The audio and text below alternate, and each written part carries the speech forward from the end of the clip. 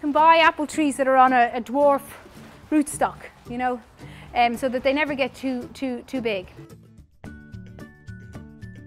This is a John of Gold, and there's there's Cox's Orange Pippins, which is a lovely little apple tree, and they have an ornamental pear, and they have blueberry. They have all sorts of types of bushes, but why not grow your apple tree in a container? I mean, I don't see why not. It's a dwarf plant, but it's about putting it in the right size container to start off with. John Innes compost, okay? It's the ingredients that are in it, right? So stop.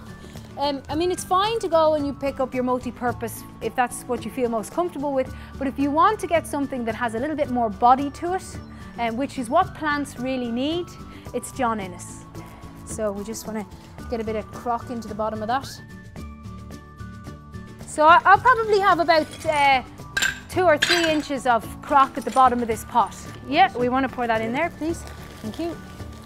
I might want to put a few annuals around it for the first year of its existence in this pot. And apart from slug pellets, I actually use WD-40 on my pots. See these are called leaders, right? They're the leaders of the plant. If you cut back the leaders and you get spurs growing, you get lots of fruit. When the fruit starts to establish, it's also important that you go and you thin out. There's no point in having a cluster of 4 apples. I think it's great. I think it's great. You can have it at your front door and it still looks really nice. When they are pruned, it's like nearly like a process like pollarding. They can actually look quite sculptural in their pots. Good.